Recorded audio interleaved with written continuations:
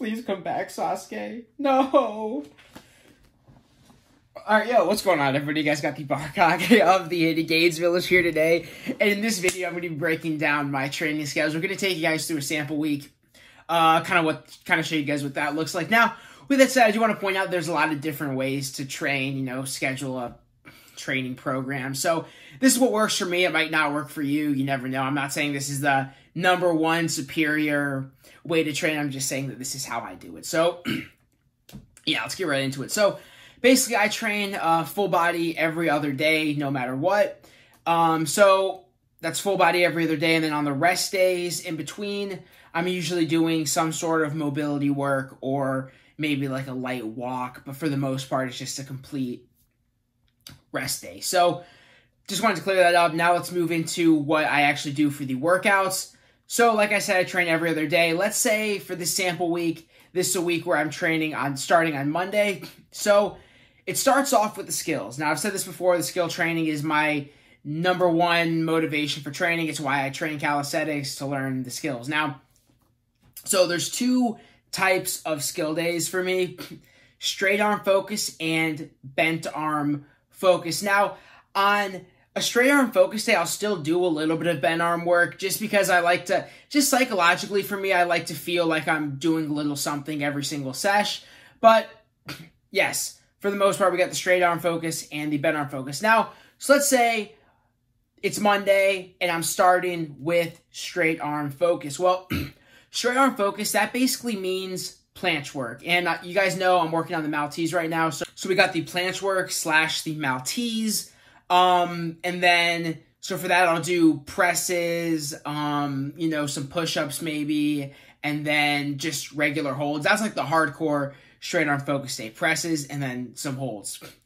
And then, so straight arm focus day, I would still do a little bit of bent arm work, like I said, but that's going to be a lot lighter. That's going to be basically 5x5 of pseudo Hephaestos. Bent arm basically means Hephaesto work. So that's kind of how that works. So then let's say we move to Wednesday. Now it's a light straight arm day and a bent arm focus day. So that's going to be hardcore Hephaesto work. Basically, I'm going to do as many singles as I can, plus some negatives and even more pseudo. So we have the straight arm focus, we got the bent arm focus. Like I said, so if Monday is straight arm focus, that means Wednesday is going to be bent arm focus.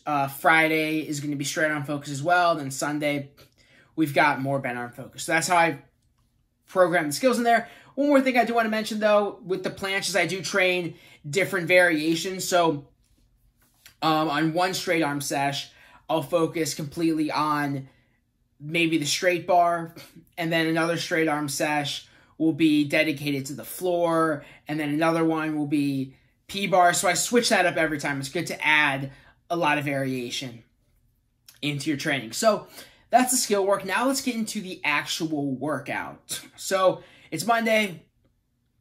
We have finished the skills. Now we're ready to start training. We are starting with push. So if I start with push on Monday, that means Wednesday I'm going to be starting with pull. Friday, going to be starting with push. And then Sunday, obviously, we'll start with pull. So for my push workouts, what do I do? Okay.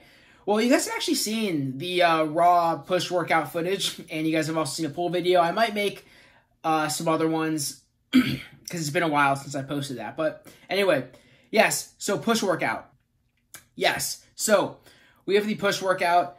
We're going to start with muscle-ups. I've already explained why I see muscle-ups as a push, because you're going around the bar instead of straight up. So I really feel like my triceps the entire time when I'm doing muscle-ups. And obviously, you know, you have the straight bar dip, which is chest and triceps. So I'll kick things off, set of muscle-ups, boom. After that, I will move on to some clean handstand push-up work. With this, I'll do a little bit of variation. I'll mix up between doing regular grip and diamond grip. Been really getting better at my diamond grip handstand push-up, so I definitely would like to showcase that in a future push workout video. So look out for that. So yes, diamond handstand push-ups, regular handstand push-ups, kind of a vertical pull thing, so that's why I do that. Next, we move on. We finish the workout with a nice dip compound set. I've got like 3 of them that I'll sub out each day. So the difference between compound sets and supersets, Supersets, you're doing opposing muscle groups. Compound sets, you're doing the exact same. So I do compound sets. So an example of one of these compound sets is straight bar dips with a pronated grip, then supinated straight bar dips, and then we move to the push-ups. And for my push-ups, I'll go down, pause, up, hold for 5 seconds, back down, hold for 5, like pause push-ups kind of. And then after that, that's the end of the workout. Then I'll do, you know, a little bit of leg work, you know, pistol squats, regular squats. You know, I don't really, legs aren't really focused on my training. You guys should probably know that by now. But yeah, so it's just pistol squats, regular squats, and then I move on to the pull workout. So the pull work, we'll either start with front lever work or back lever work. It doesn't really matter. I just kind of pick one to start with. So let's say on this day I'm starting with the front lever. So front lever, boom. My favorite are the full front lever pulls. So basically with these, you go up, hold for, you go up into a front lever, hold for like 2 seconds, pull all the way to the inverted hang, back down, hold for another 2 seconds, and then back to the top of the bar, and then back to front lever and do that for reps. I usually do sets of, you know, 2 to 3. You know, keep in mind I've already done, you know, an entire push workout and some skill work before this, so 3 reps is usually pretty good for me. Do 5 sets of that. Then we move on to the back lever. Huge focus of my training right now with back lever is back lever pull-ups, which I've actually been getting pretty good at, so I'm going to have to feature that in a future pull workout video because I really like doing back lever pull-ups, and I'm starting to really get good at them. I think it's because of my Festo training, but I don't know.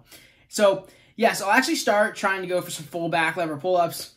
Usually can do, honestly, sometimes I do like sets of 5 on them, but normally it's around like sets of 3. And then I'll do like tuck back lever pull-ups, and maybe even some German hang pull-ups as well, and then just a couple back lever holds for the back lever work. And then after that, I'll move on to whatever front lever pull-up drill I'm doing. So normally that's the negative one that I demonstrated in my front lever pull-up tutorial video, where I start in a muscle-up position, lower down into a touch front lever, and then go all the way down, and then advanced tucked front lever pull-ups. So then after that, I will move on to regular pull-ups, or I'll do another compound set of wide grip pull-ups plus L-sit chin-ups, and that is the entire pull workout. So hope this video was helpful in kind of giving you guys a little guide onto how I train. Like I said, full body workouts every other day, with the rest days being for mobility reasons. And yeah, guys, if you guys like this video, please leave a thumbs up, and thank you to all my subscribers, and I'll catch you guys in the next video. Deuces!